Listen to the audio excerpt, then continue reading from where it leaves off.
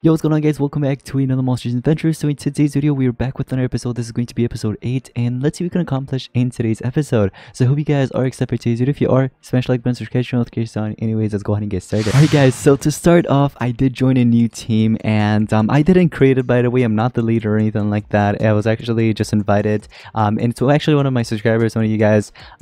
So huge thanks to Daniel for actually creating this team, and right now the team is actually open, but it actually requires some requirements basically. Of course, make sure you're active, like really active in the game, or else you'll end up getting booted later on, of course. But if you would like to have a chance to actually play alongside me, go ahead and, you know, join Monster Gaming mini team. I don't think this will be a competitive team, that's for sure, but yeah, if you guys are interested in joining a friendly active team, then go ahead and check this out. All right, so let me see. I'm all the way at the bottom. I'm not surprised. Look at me with only 212 monster power. I have an idea. Look at this. Ready? Who's at the top now? I'm just kidding. But yeah, guys, again, I'm not one of the leads, so I can't really do much, you know what I mean? So if you guys are interested in joining, go ahead and do so. We'll start a war very soon, so it's going to be my first team war on my baby account. Again, that's the name right there if you would like to join it. Some of the players actually already seen, because I think I have them added or so, but they have probably noticed that I was in this team, so they went ahead and basically joined early. That's why it's almost full, so make sure to go ahead and join it. I'm sure this team will definitely be full by the time I actually upload this video, probably the first hour or so.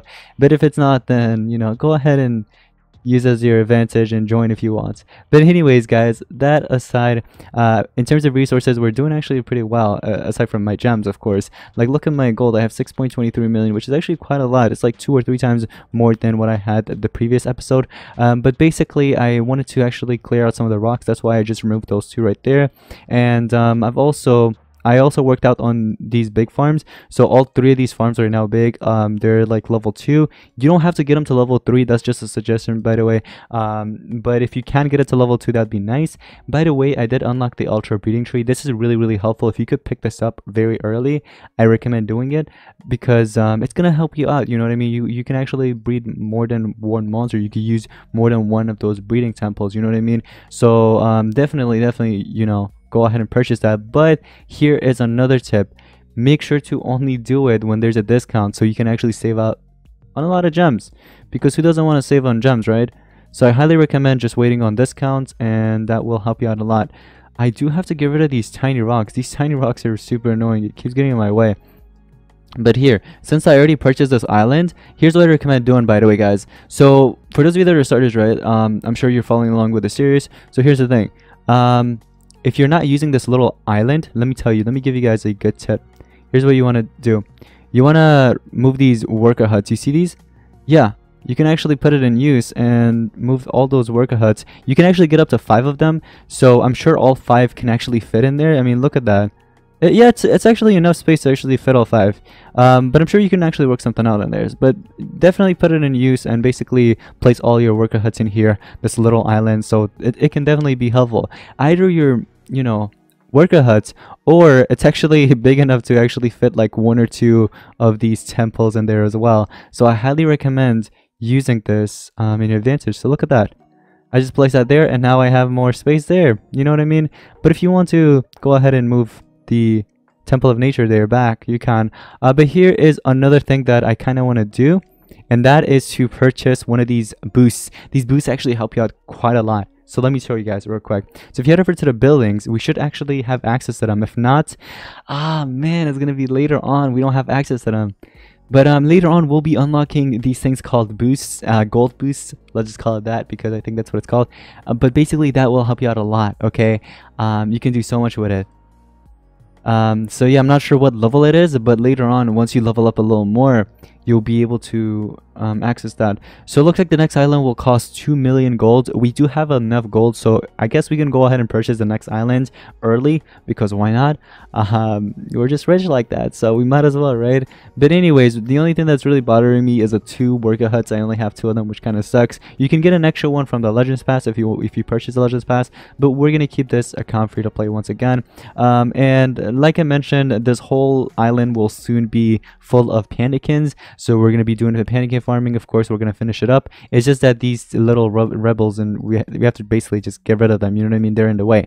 And I mean, I don't know if I should really move this because I can't really fit another habitat in there. So there's really no point of me moving that.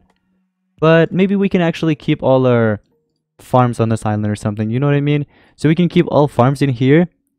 And then these breeding and hatcheries, we can move them somewhere else.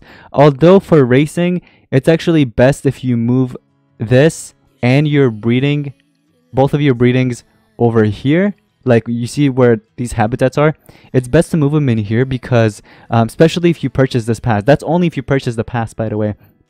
If you have access to premium pass, you know what I mean, this extra hatchery here, it's best only if you have access to that. If not, then you don't have to worry about it because some of the nodes you have to like hatch multiple eggs, right? And it's just like really easy, so you can just hatch it easily by tapping in there. For me, the reason why it takes me to Legends Pass is because I don't have access to it, right? But if I did have access to it, you could continue like doing the tasks very quickly, and it can help you out. You know, you can gain a lot of points. But anyways, right now I'm not really focusing on the unique monsters. I know I only have like 9 of them, and it does help you with the book rewards. It gives you some nice resources, but I'd rather just not, honestly. I'm focusing on getting like lots of these what's it called, mythics. Mythics are like literally best. If you could get mythics early game, it helps you out quite a lot. It helps you more than anything else, honestly. Mythic monsters, literally. Legendary monsters aren't bad either. But anyways, are these war coins? Oh, the special currency. Yeah, for the one thing, with the one challenge. That was a long time ago. We do have one chest for Tundork. It's 12 cells.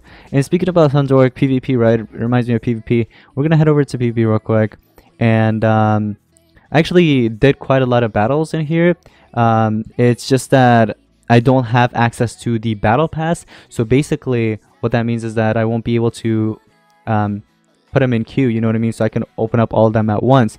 So it kind of sucks. I got to do it one by one, you know, just like the free-to-play players. But yeah, I guess we're gonna have to deal with it, right? We get a tier 1. You know, my baby account is actually super unlucky in terms of tier X. I don't know if that's just like me. Maybe you guys are having access, or what's it called? You guys are having this issue as well for your baby account if you guys are running one. But like, I don't know. It's just I keep getting like tier 1s, 2s, 3s, and 4s. That's all. I haven't gotten any tier 5 or 6s at all. I don't know why. And tier 7s, of course. But anyways, so let me see if I have any of these tickets here. Nope, I spent them all. I spent all of them. Let me see if I have any in the battle pass here. I'm not sure if I claimed it. Oh, never mind. We got 10 in here. And 5 Monk Flemork cells. Okay, so here, we are going to speed this up real quick because this, yeah, it should be enough. So we're going to go ahead and speed it up, get this tier 3. And before we activate the other ones, let me go ahead and fight and see what we're going to get out of this. Hopefully it's a tier 5, my first tier 5 ever. If not, probably going to get something worse. I'm going to call it. It's going to be a tier 5, and it's going to be my first tier 5 of basically this season. I'm not sure about the previous seasons if I've gotten any, but this season for sure I haven't gotten a tier 5 or 6. But, man, a tier 3. Okay, how long did these take? 30 minutes? We might as well start unlocking these ones, right? And if I have any of these tickets, okay, so 30 minutes, two tokens, we can add that up. It should be the 30 minutes, and our ticket goes away. But let's see, please give me a tier 5 or 6, man. Please. Although I can't really craft any of these monsters, I know, but it's just nice getting those tier 5s and above, you know what I mean? Especially for this account, because I haven't gotten it yet, so please give me something. Haha, look at all these tier 1s and 3s and stuff, man. It really sucks. It really sucks. I don't like it. But anyways, guys, so with that being said, let me collect my food real quick. And what's the next thing to do? I haven't really unlocked the temples. The temples will definitely come in handy. This will actually help you out a lot. But right now we don't really have to worry about it because we unlock it at level 33. And what's really important is unlocking this next, the monster lab. The monster lab helps you out a lot. So if you could unlock that next, that would be nice. Let's head over to adventure map. We still have like 37 more stamina points. We might as well go ahead and use them. And of course we're going to use our Charmless, but we don't really have access to the auto option thingy yet. You know what I mean? Like in the top, we don't have access to that yet, which kind of sucks. But anyways, 2 stars. Let's go ahead and take that. We also get lots of XP. We might as well go ahead and reach level 18 for this video, right? let's do it. Let's do it for this episode. We're gonna reach level 18, and we're gonna have to actually fight the Q-Pig. It looks like. Did we just unlock dungeon? Or no, I had access to dungeon already. It just gave me the notification. I don't know. That's kind of weird. But anyways, we're gonna go ahead and fight it. And I know that these two monsters are already like kind of leveled up.